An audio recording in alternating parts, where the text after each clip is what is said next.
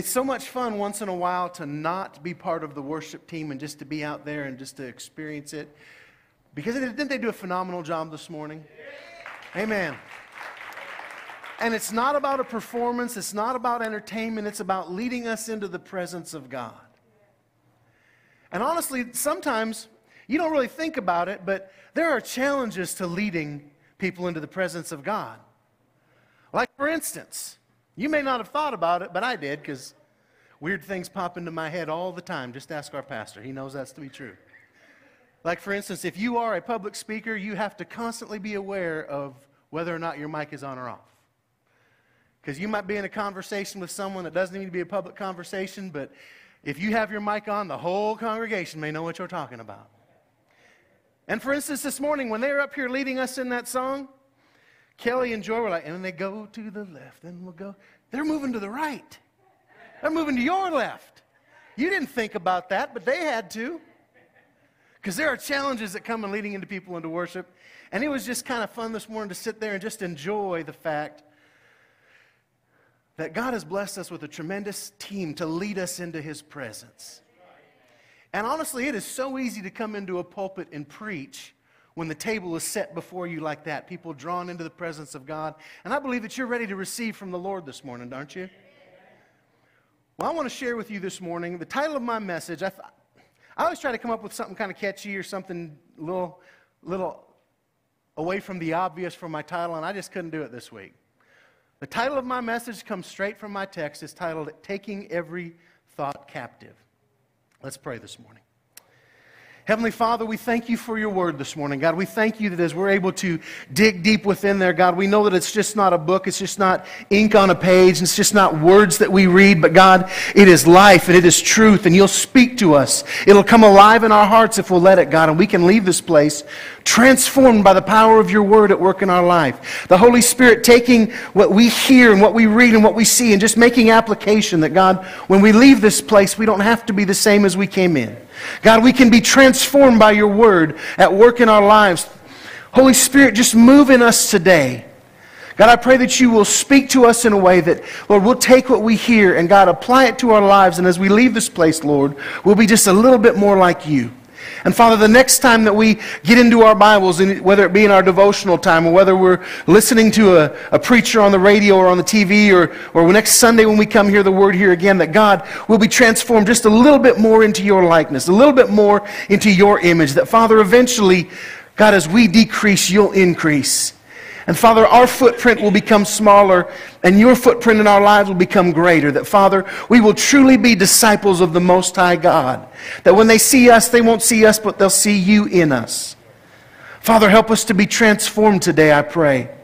Help us to be made in your image, Father. Father, help us to set aside those things that would trip us up and cause us to be hindered. But Father, help us to look to you, the author and finisher of our faith, to change us into who you want us to be. Lord, thank you for loving us enough to take us the way we were, but loving us too much to leave us in that state. God, you constantly want to draw us close to you. Father, I thank you for the promise of your word that if we draw nigh unto you, that you will draw nigh unto us. It's not an empty pursuit to go after you, God. You long to be with us. You long for us to be in your presence. Lord, let your word go forth powerfully this morning, I pray. In Jesus' name, amen. I always love it when I don't tell people what I'm going to preach on, and the worship team just nails it. That last song, I love that song to begin with, Overcome. And we will overcome by the blood of the Lamb, by the shed blood of Jesus Christ poured over our lives, and by the word of our testimony. And we'll get into where that applies and what I'm going to share in just a few minutes. But I love it when the praise team nails it. Good job, guys. Awesome. Thank you, Lord, for guiding them into that. Gerald McGinnis is the pastor of a 2,000-member Church of God in Knoxville, Tennessee, the Park West Church of God. He's well known within the Church of God, a well-known pastor. He served as chaplain to the FBI, the ATF, the Sheriff's Department down in Knox County. He's very involved in this community. But 48 years ago, On March 22nd, 1968, at about 3 o'clock in the morning, Army Specialist McGinnis found himself in the jungles of Vietnam, in a bunker, being attacked by an estimated 1,500 North Vietnamese. And he knew that if the perimeter was taken of the compound, all could be lost. All of those Americans that were fighting that war over there were in danger. The bunkers near him were destroyed, but over the next 3 or 4 hours, he didn't retreat. He stayed in his post. He had 3 of his fellow comrades that were wounded, could no longer fight for themselves. He stayed in his post and protected them and protected the perimeter from the oncoming enemy. He used every claymore mine he detonated that he could. They say he estimatedly used about 1,000 rounds through his M16 and threw probably about 30 hand grenades to keep the enemy at bay. And when the battle was over the next morning, within just yards of his position, there was an enormous body count of his enemy. Now, he was just recently honored for this act at camp meeting in Tennessee for being the hero that he was. But what he understood that night, 48 years ago, in the jungle of Vietnam, was that he was in a battle. He was in a tremendous battle that he understood he could not lose that battle. It was that vital. Turn with me, if you will, to 2 Corinthians chapter 10, and we're going to read verses 3 through 5. It's a very familiar passage of Scripture. It says, "For though we walk in the flesh, we do not war according to the flesh. For the weapons of our warfare are not carnal, but mighty in God for pulling down strongholds, casting down arguments, and every high thing that exalts itself against the knowledge of God, bringing every thought into captivity to the obedience of Christ." Now, had Specialist McGinnis retreated, his 3 army buddies would have been killed because they couldn't defend themselves anymore. They were injured, they were wounded beyond the ability to fight. The major part of the perimeter would have been breached, and the compound could have fallen had he not held that bunker. That battleground was vital to the protection and survival of those American troops. And the truth of it is today is we are in a battle. Every day of our Christian lives, we are in a battle, and sometimes we don't realize how vital that battle is, what we give up if we don't hold our ground. If we don't hold our position and we surrender that position to the enemy, it's not just the position that's lost. We have to fall back into a defensive place rather than from a place where we have the tactical advantage against the enemy. But why does it seem that we're willing to give up that battle? Now, my message this morning today is a simple message, but it's a hard message. And as I wrote that down as I was preparing, I thought to myself, how can something be simple and hard? They seem to almost be a little bit exclusive of one another. If it's simple, how can it be hard? If it's hard, how can it be simple? And I went to the game of baseball and thought about that. Think with me for a minute about the game of baseball. If you didn't know about the game of baseball, and I were to just say, okay, we're going to put you on a field. There's going to be a straight line that runs this way. And at a right angle, there's going to be a straight line that runs that way. And they're both going to go for probably at least about 300 feet. And for those of you that are football fans, that's about the length of a football field from the goal line to the goal line.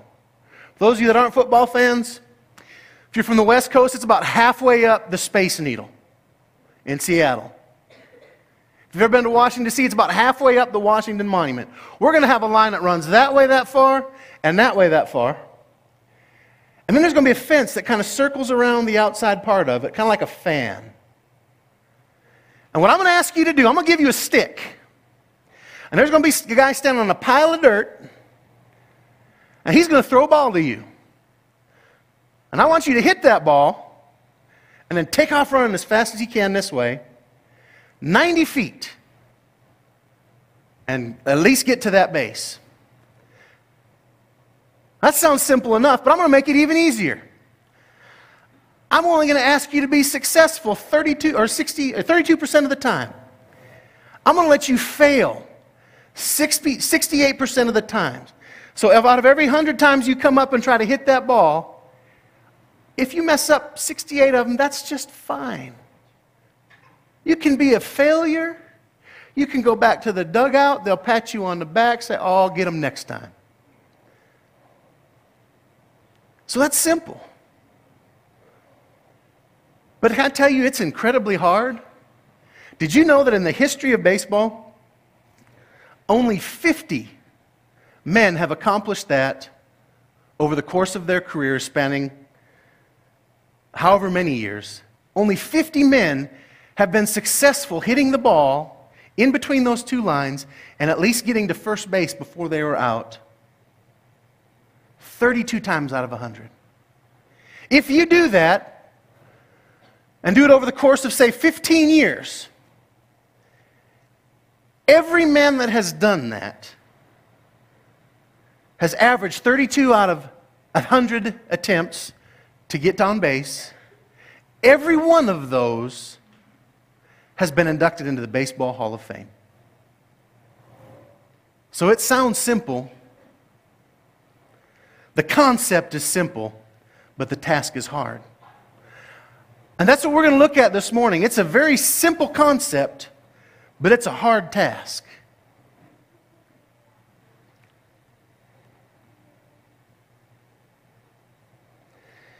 Every second of every day, we're engaged in a battle for control of our minds, whether we know it or not.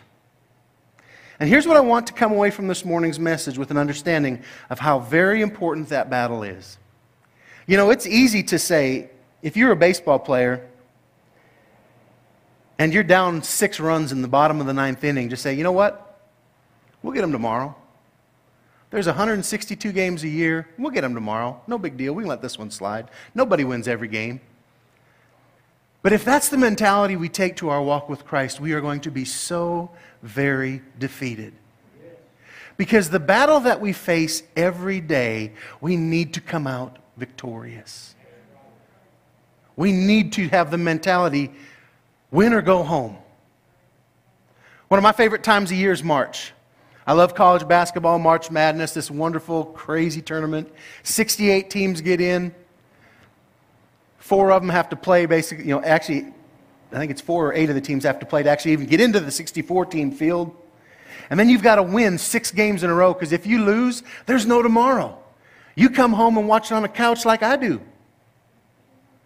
And so it is absolutely serious stuff for them. There is no turning back. And that's the approach that we have to take as we battle this battle for our mind.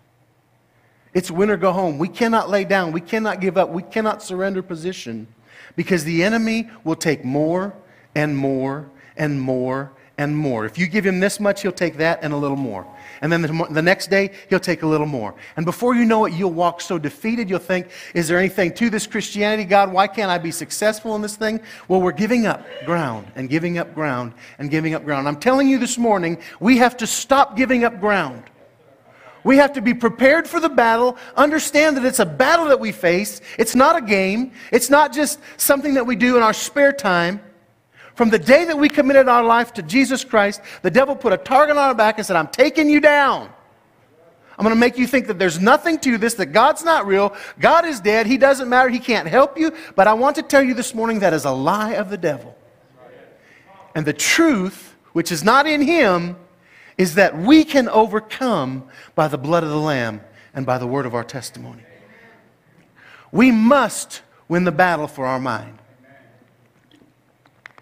Galatians 5:1 puts it this way. It says, stand fast, therefore, in the liberty by which Christ has made us free, and do not be entangled again with the yoke of bondage.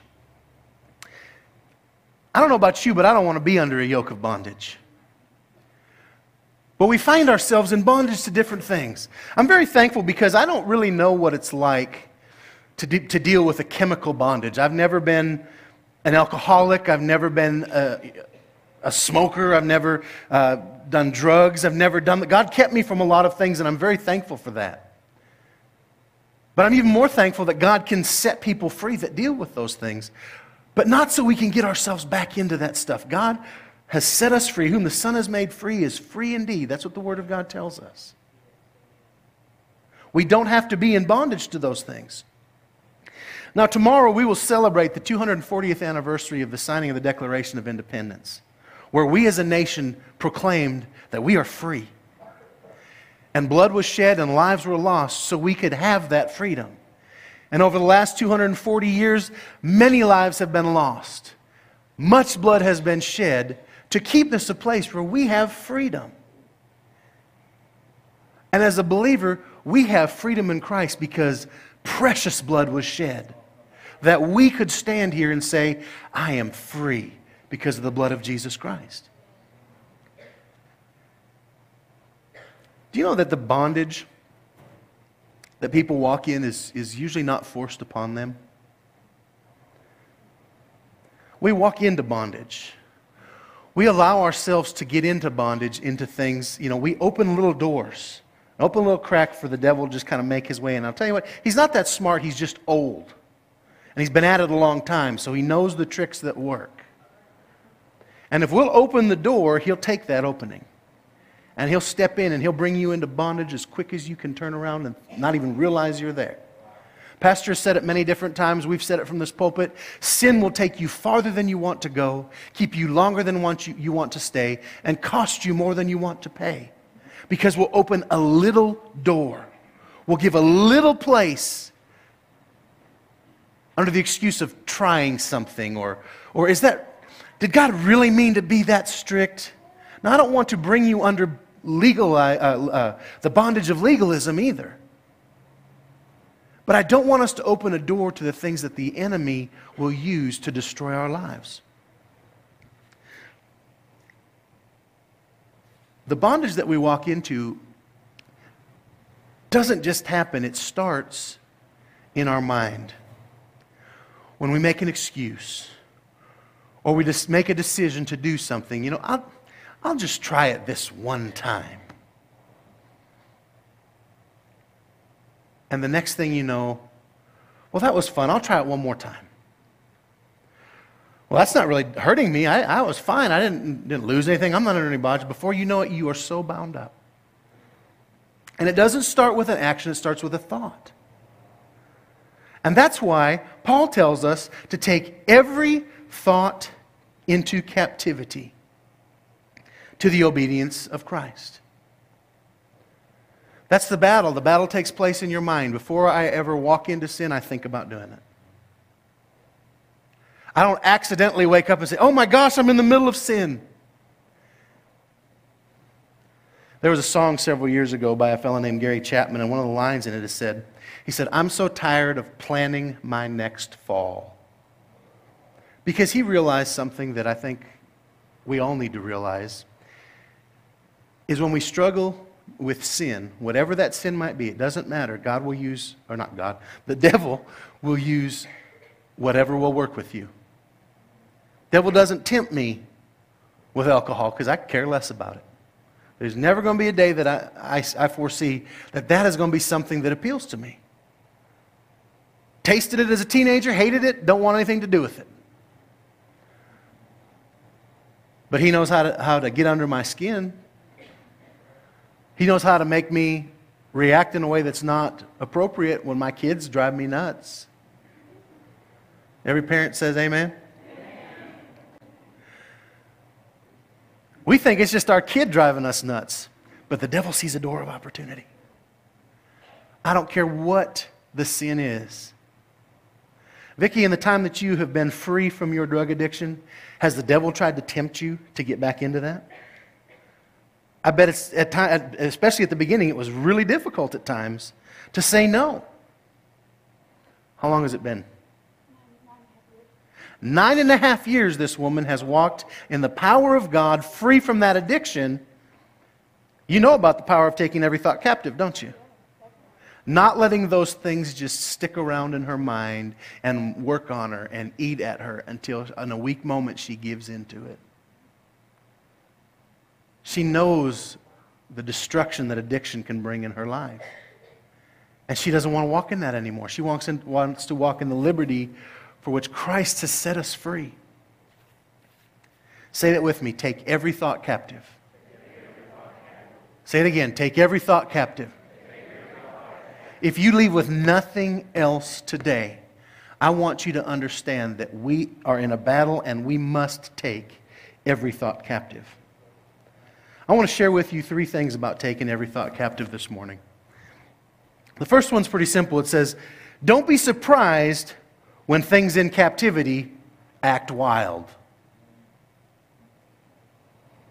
On May 28th of this year, you may remember in the Cincinnati Zoo, there was a terrible incident that took place. A little 3-year-old boy got away from his parents, got through a hedge of trees, over a railing, and dropped 10 to 12 feet into the water in the gorilla area of the zoo. Do you remember that?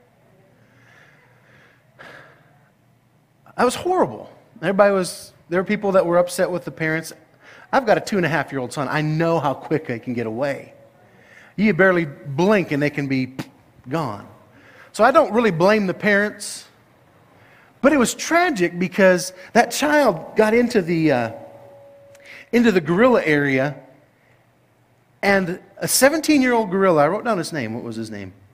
Harambe. Yeah, that's right. Harambe, 17-year-old gorilla. They thought possibly might be trying to save the child at first. Went over and got that child and drug it out of the water. But they said that it was violently dragging this child. And so they had to make a decision, and they chose to put that gorilla down.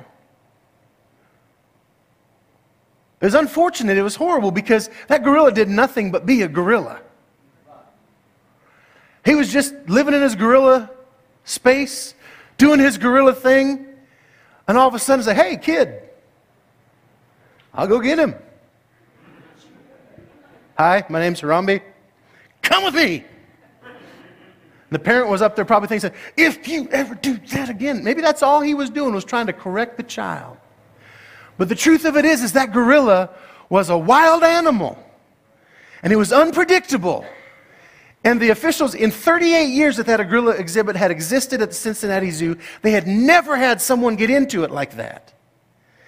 And they never knew how that gorilla was going to respond. And so they felt they had no choice but to shoot that gorilla. And I think that's sad. But I think it's wonderful that 3-year-old's life was saved. Because how horrible would it have been had that gorilla killed that child? And so yes, they made the right decision. It was a hard decision that had to be made. But the gorilla was only doing what a gorilla does, act like a gorilla. And the truth of it is, when we take thoughts captive, don't be surprised that captive thought is going to try to run wild in your mind. It's not just grabbing that thought and say, okay, I'll put this right here in my pocket, never have to deal with you again. How many of you know that's not how it works? Don't be surprised when those thoughts that you take captive act wild. You may have to take it captive every day of your life. You may have to take it captive multiple times every day. But don't be surprised when something wild acts wild.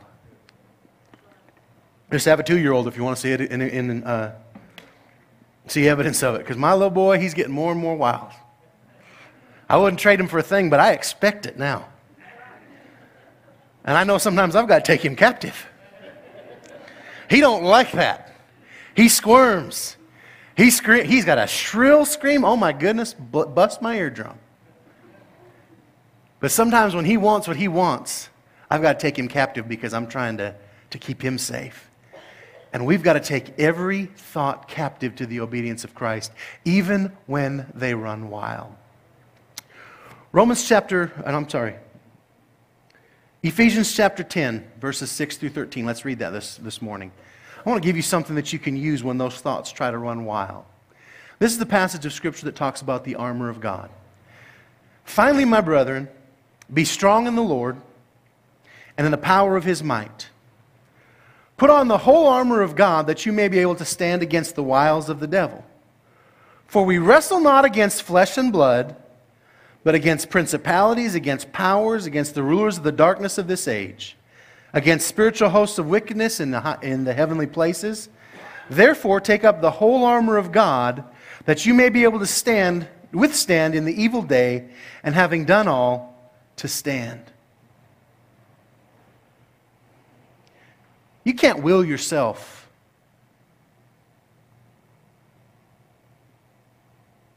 into victory.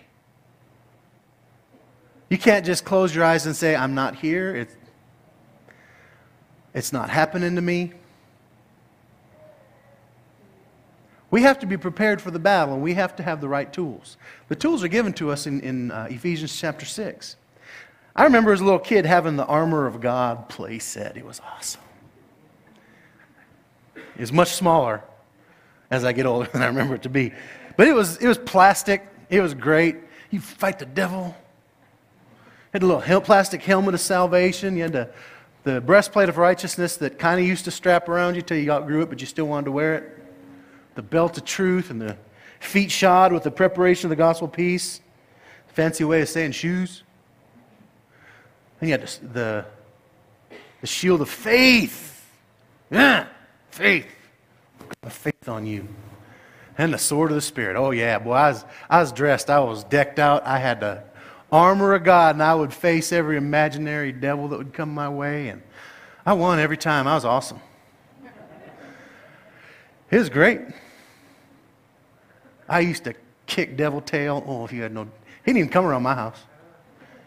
All I had to do was set this helmet of salvation on the porch. He's like, I ain't going there. I won every time. Did you know that we need to win every time when we fight that battle for our mind? And God has given us the tools that we need, because we don't fight the physical thing. I don't have to get into an arm wrestling battle with the devil to decide whether or not I get to take that thought captive in my mind. It's a spiritual fight that we wage, but we try to fight that fight in our flesh at times. And when you fight with your flesh, we lose. Paul uses the imagery of the armor of God. It's handy sometimes to use imagery to help us think about the tools and weapons that we have. Because it's not actually a breastplate that I'm wearing, it's the righteousness of God that He has applied to my life. It's not an actual shield, no matter how much as a young child I thought it was, and I was going to take that shield and just pop the devil in the nose with it. It's my faith to believe that God is who He says He is. The sword of the Spirit, the Word of God. I have all those things, and imagery is sometimes helpful for us to get in our minds and help us remember who we are in God. For instance, last Wednesday night, Pastor Josh was not feeling well, so I took care of youth for him, and I just shared with them something very simple that I use. It's imagery, actually, that I use when I pray. Because I asked them the question, I said, how many of you would rather spend an hour reading your Bible, and how many would you rather spend an hour praying? And honestly, there's really no wrong answer to that. If you're going to spend an hour reading your Bible, or an hour, Josh, if I can get your teens to either read the Bible for an hour or pray for an hour, are you good with either one of them? You're good, right? That's good. For me, it was always easier for me to read my Bible than it was to pray, because I get distracted. I get distracted by goofy things about, hey, Joy's actually moving right when she says move to the left, and Kelly's actually moving left when she says move to the right. I get distracted by junk. And so I shared with them the imagery. I said, I have a garden. I have a little greenhouse that I have plants growing in there. And when I pray, every one of my plants is somebody in our church or somebody that I'm praying for, or my family. Did you know that Pastor Michael is a cabbage? He is.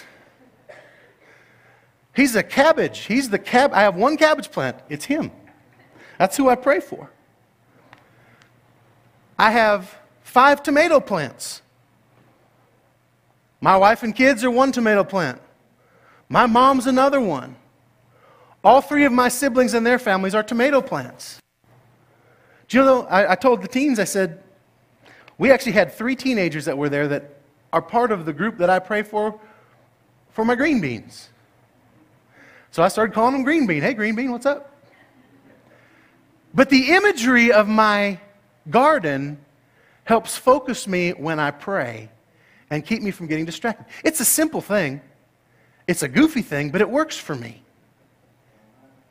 And Paul is using imagery here to help us understand the weapons that are at our disposal when we fight against those wild things that we're trying to hold captive. So I'm not surprised that my thoughts want to run wild. I'm empowered by the imagery that Paul uses to help me know that the armor of God will help me overcome those wild thoughts that I'm trying to keep captive. The second thing I want us to think about this morning is that just because it's raised in captivity doesn't necessarily change the nature of that beast. Specifically, I want to speak to those of you who have been raised in church all your life. It can be very dangerous for you because you get used to churchy things. You get used to how things are supposed to be. You get used to some of the scriptures that you've heard over and over and over again. Kevin and I were talking before service. I was just saying how glad I was to see him on his guitar again. And he was just saying about how much the tips of his fingers hurt. If any of you have ever started playing guitar, you understand his pain. Because until you develop those calluses on the end of your finger that allow, it's like a wire digging into your finger. That hurts. And if you don't play very often, it hurts until those calluses get built up. And the truth of it is, if you've been raised in church and around it your whole life, you can get so calloused to the things of God that it just seems so commonplace that you don't realize that even though it may have been raised in captivity, the nature of that wild thing is to be wild. You ever heard the story of the scorpion and the frog? There was a scorpion trying to get across a body of water, and it can't swim. So it goes to this frog and says, "Hey, frog, I need to get across this body of water. Can I ride on your back and you swim across there? Because you're an amphibian. You can get across." And the frog's kind of like, "You're a scorpion, right?" "No. You will sting me and I will die. And I don't want to die." And the scorpion's like, wait a minute. No, come on. If you're giving me a ride, why would I sting you? Because you'll drown and then I'll drown. I can't swim. And the frog thinks, well, that actually makes sense.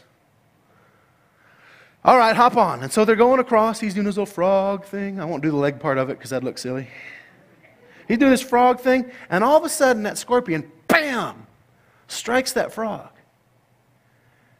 And as that frog is about to die, he looks at the scorpion and says, "Why? Why would you do this? You know it's dooming both of us to our fate." And the scorpion looked at the frog and said, "It is my nature."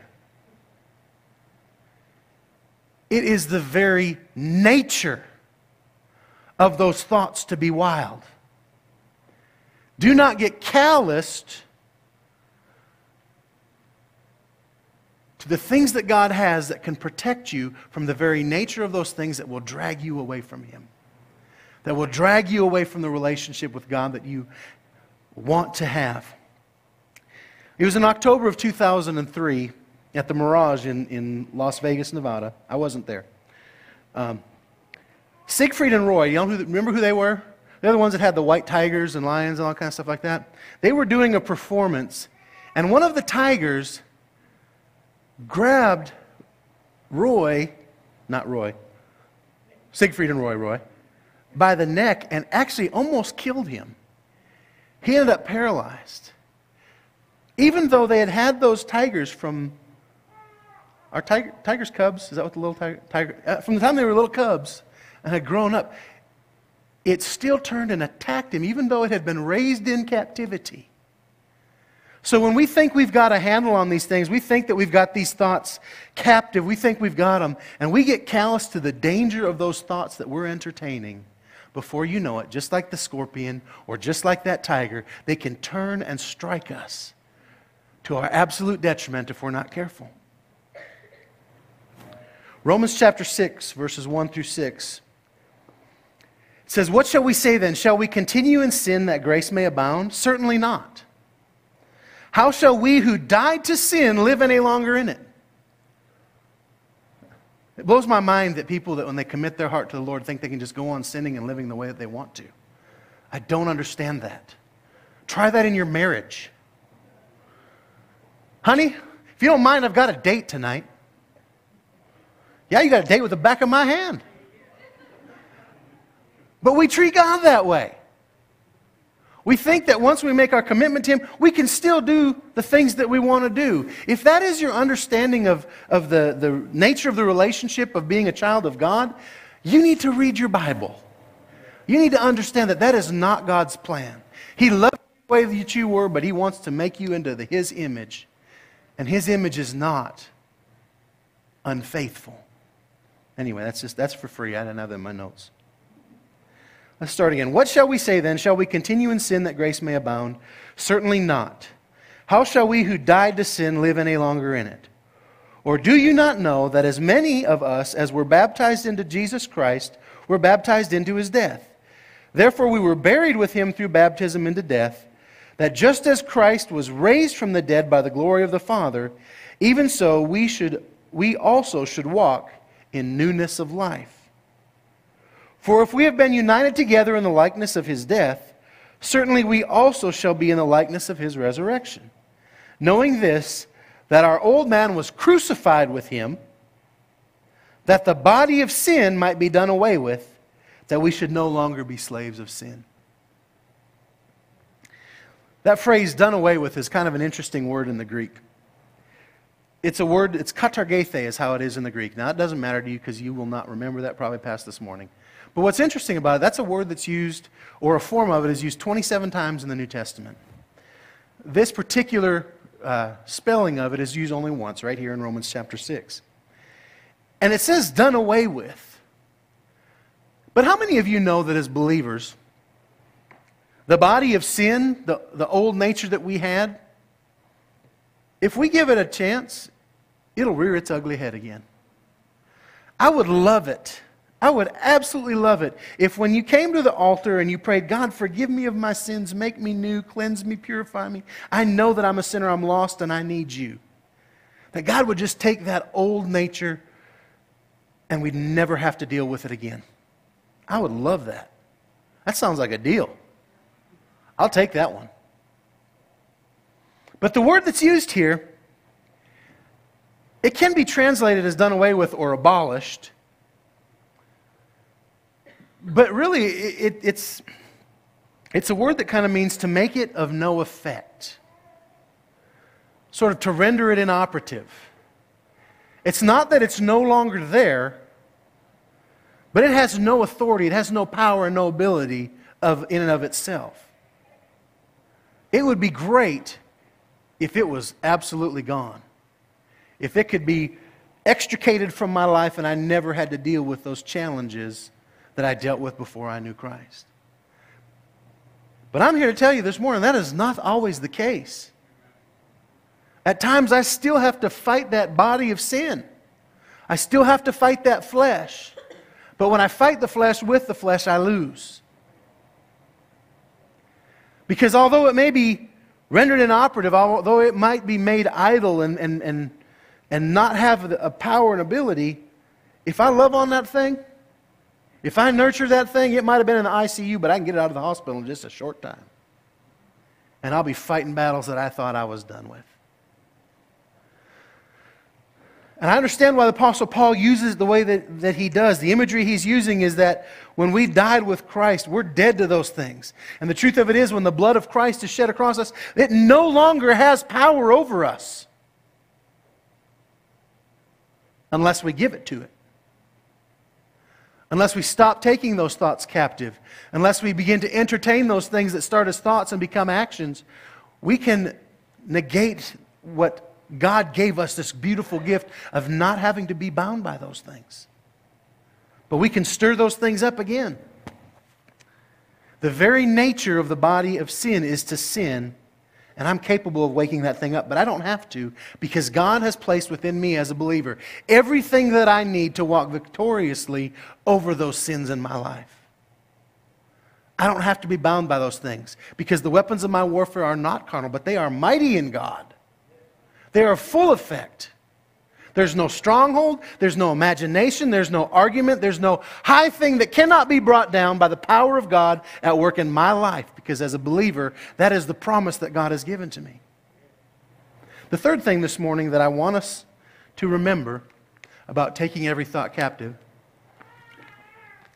is that it is a constant battle. We wage a constant battle for our minds. There are many different ways I thought of to illustrate this point, but I got to thinking about every January when we do a church-wide fast. Fasting is a wonderful thing to do in that I think not only does it show God that we're serious, but it sometimes teaches us things about God too. I remember the first time I ever did an extended fast. God taught me something. He said, if you can give up something you have to live, you can give up things you don't need. I was like, yeah, you're right. So it left no place in my excuse book for saying, oh, God, I just can't do without that. He said, no, if you can give up food, which you have to live, you can give up that stuff that you don't really need. But I'm going to tell you something. If you ever join us on that fast, that 21-day fast, I like to do like a liquids-only fast, because I feel like if I'm eating, just giving up one meal a day, I can eat a big meal for breakfast and a big meal at night and that lunch meal. I don't feel like it's as difficult a fast. It can be very hard because you kind of get used to that. But I like the liquid fast. But I'm going to tell you, if you ever do the liquid fast, don't watch TV. Because I'm going to tell you what's going to happen. You're going to have a pizza commercial come on. And it's going to be 11 o'clock at night, which you need to be in bed anyway. But you're going to watch that and you're thinking, oh, it's been all day. That tummy will start to grumble. Oh, and they're going to have good cheese on that thing. Oh, extra cheese. It's probably going to be stuffed in the crust. And it's not even fair anymore. They're adding bacon to it. I saw something the other day that really made me laugh. It was on Facebook, I think. It said, I can't please everyone. I'm not bacon. But if you're trying to fast, I tell you what, there's going to be a pizza commercial that's going to come on, and it's going to look good. Every topping that you like is going to be on it. And you're going to be like, oh, God, did you see what Pizza Hut had? And I can get 2 of them for the price of 1. But God, I'm giving it up for you. Oh, but Domino's, Domino's, Domino's, wherefore art thou Domino's?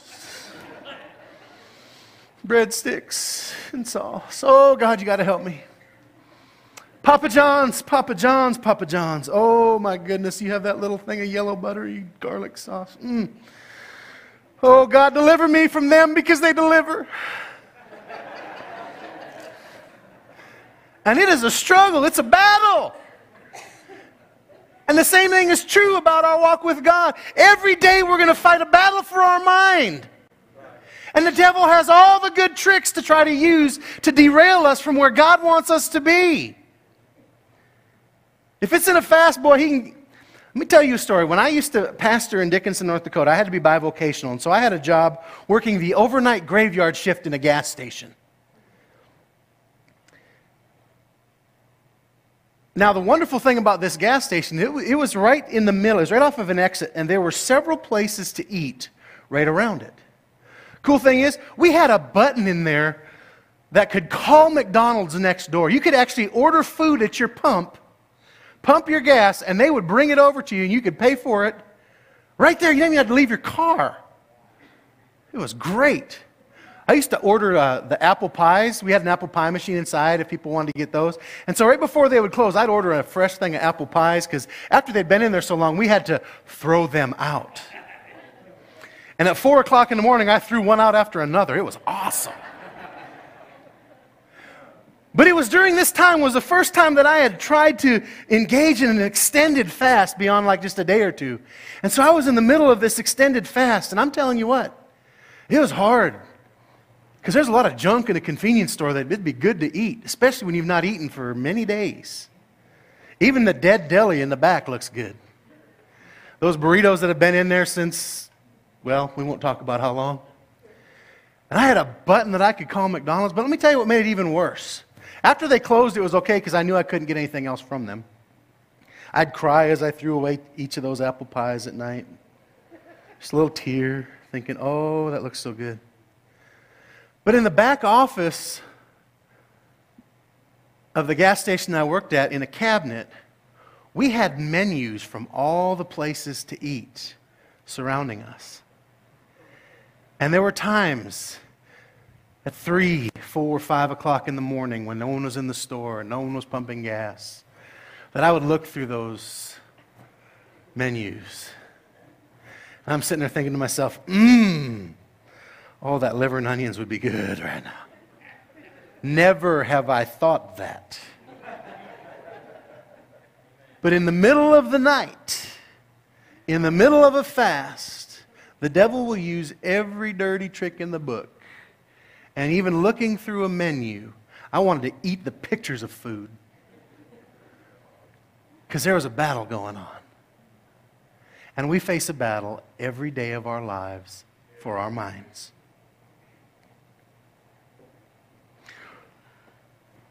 Paul shows us a way of escape. Romans chapter 12, verse 2, it says, "And do not be conformed to this world, but be transformed by the renewing of your mind, that you may prove what is that good and acceptable and perfect will of God." Notice that he doesn't say by the changing of your actions. He says, do not be conformed to this world by the changing of your actions, but by the renewing of your mind. That's where the battle originates. That's where it begins. That's where the attack comes. If he can get it here, he can get it here. So we have to guard our minds.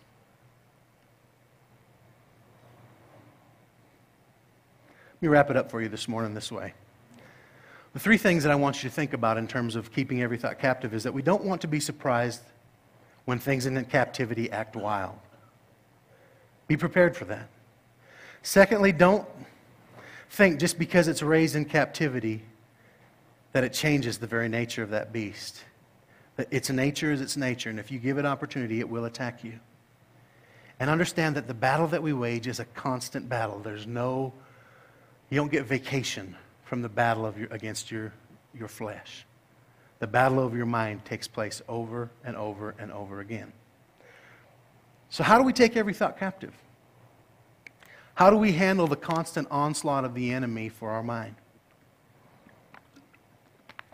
I would love to hand you a plan that says if you do this, exactly this way, that it'll always work. But the enemy varies his attack, and so we have to vary our attack. So what I'm going to give you this morning is the place to start. How do I win victory over the attack of the enemy against my mind? You start. You start fighting that battle. You don't just say, okay, well, he keeps getting me in this area, God. You just have to understand, God, I just keep falling in this area. That's not God's plan for you, to be overwhelmed by whatever it is that the devil attacks you with. It is not his plan. He did not equip you that way when he regenerated you. He gave you what you need to overcome those things. So here's what I want you to do. I think we've already covered the verse. Can you put Romans chapter 6, verse 4 back up on there? It says, we will overcome by the blood of the Lamb, that song we sang, and the word of our testimony. That's straight out of Scripture. We will overcome by the blood of the Lamb and by the word of our testimony. The blood of the Lamb, when it is applied to our lives, changes the way that we fight. It changes how we fight against the attack of the enemy. It says, therefore we were baptized with him, buried with him through baptism into death, that just as Christ was raised from the dead by the glory of the Father, even so we should walk in newness of life. The Bible tells us in 2 Corinthians 5:17, if anyone's in Christ, they're a new creation. The old things have passed away, and behold, all things become new. Your past, whatever it was, is not held against you. The blood of Christ covered that. And he equipped you to walk in the newness of life.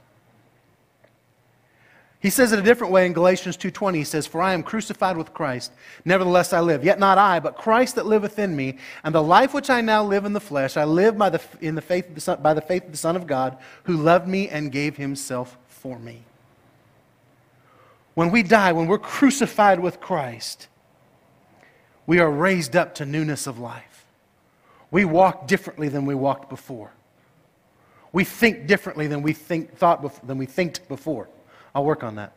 Than we thought before. We're no longer bound by the addictions and the struggles that we were before because God has given us the power to overcome those things. But for every testimony that Vicky has, altars are filled with those that continue going back to the same things that drag them down. Sometimes it frustrates me as a pastor to see someone come to the altar over and over and over again for the same thing. And I'm not frustrated with them, I'm frustrated with the devil for continuing to win that battle that he has no business being victorious in. He has no business winning that battle. For the weapons of our warfare are not carnal. I'll tell you how you win that battle. You need to understand your identity in Jesus Christ. You need to understand who it is that God made you. You need to understand how powerful you are, not in and of yourself, but because the power of God through the Holy Spirit is working in your life. You are not weak, you are not feeble, but you are powerful. You are mighty in God. Because the weapons of our warfare are not carnal. They are mighty in God to the pulling down of strongholds, casting down imaginations. Doesn't matter what it is. Everything he throws at you, you're like, what else you got, devil? It's not me, it's him, and you're in trouble, bud. You got no business here. I'm not a huge fan of Joel Osteen as a preacher. Whatever you think about them, whether you like him or not, if you do like him, I'm all right. If you don't like him, all right. But one thing that he does is before he preaches, they have kind of a congregational confession that they say. I wrote down. It says, "This is my Bible. I am what it says I am. I can do what it says I can do. Today I will be taught the Word of God. I boldly confess my mind is alert, my heart is receptive. I will never be the same. I am about to receive the incorruptible, indestructible, ever-living seed of the Word of God. I will never be the same. Never, never, never. I will never be the same. In Jesus' name, amen." Did you know that God gave this to us so that we could know who He is? And we could know who we are through Him. It's not about self-promotion. It's not, well, I'm a Christian, so I've got, there's no spiritual merit badge program. Who we are is because of who He is. And what this book says about who we are and the authority that we have through Him, even Jesus Himself, when He was tempted in the wilderness, didn't say, "Well, devil, you don't know who I am." He quoted Scripture to Him. He quoted the Scripture, and He was victorious in that place. He could so easily have not gone that way. We stand against the lies of the devil by the Word of God. Now, the text that I chose this morning, 2 Corinthians chapter 10, verse 3 through 5, was written to believers. It wasn't written to unbelievers. And so, honestly, the message this morning is to you that are believers. For those of you that may not be believers, this is available to you. I talked about this morning how this message was simple, but it's hard. If you don't know God, if you're not in a right relationship with Him, then your task is simple and hard. You have to choose what you're going to do with Jesus. When I was talking about simple and hard, I told you in baseball, you can fail 68% of the time and end up in the Hall of Fame. But if you fail with the question of what am I going to do with Jesus, it's pass fail. It's not fail 2/3 of the time and still make it in. If you don't know Jesus this morning, the only hope that you have is a right relationship with Him. And here in a minute, when we have an altar call, you have opportunity to come get right with God. If you don't know Him, you don't know what you're missing. Because He can give you the ability to have victory over every thought. that you can take them captive and not be in bondage to those things. Whatever it is that you're dealing with, if you don't know Christ, if you come to know Him, He will give you the power to overcome those things. The greatest thing that I ever did was commit my heart to the Lord at 12 years of age. And I've spent the last 31 years learning about who He is to a greater and greater level in my life. But for those of you that are believers, this idea of taking every thought captive, it can be tiresome. Because the onslaught of the enemy is not fair. He will wait till you're weak. He will wait till you're at your most vulnerable. And he will come at you with everything that he has. I was reading through, as we close this morning, I was reading through a journal that I had written in 2003. There's an entry that I had written. Actually, it was on what would eventually become my daughter's birthday. It was February 19th of 2003. And I was meditating on the very first psalm. Psalm 1 through 3, it says, "Blessed is the man who walks not in the counsel of the ungodly, nor stands in the path of sinners, nor sits in the seat of the scornful. But his delight is in the law of the Lord, and his law he meditates day and night. He shall be like a tree planted by the rivers of water, who brings forth its fruit in its season, whose leaf also shall not wither, and whatever he does shall prosper." And I was meditating on that morning, and God stopped me on that third verse at the very end of it. It says, "And whatever he does shall prosper." And a scary thought hit me. What if I'm struggling because of what I'm doing is prospering? What if as a child of God, you're being defeated because you're not taking thoughts captive? And your lack of authority over those thoughts is prospering in such a way that you're defeated. If you're doing the things, let's put it another way, and whatever you don't do is not prospering. If you don't take those thoughts captive, you're not victorious.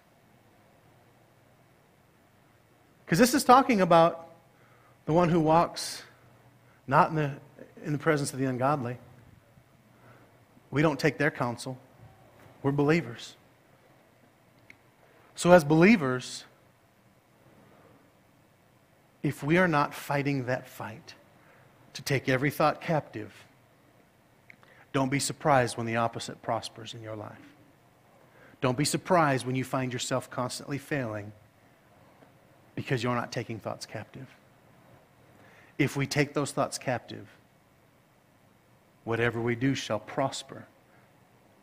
Those thoughts that are held captive will not grow and bear fruit in our lives. Does that make sense? It was haunting to me to think that when I struggle, it's my fault. It's probably my fault. Because I love it when I have someone else to blame. It's not my fault, God. Someone else's fault. But the truth of it is we're each responsible before God for our own lives, for our own thought life, for the things that we'll entertain, for the things that we'll allow to enter into our minds. Now, the truth of it is you're not going to be able to avoid every bit of it. At some point, you're going to watch a pizza commercial. At some point, that thought to allow anger, bitterness, lust, strife, you name it. Whatever it is that your struggle is, the devil knows so well how to push your buttons.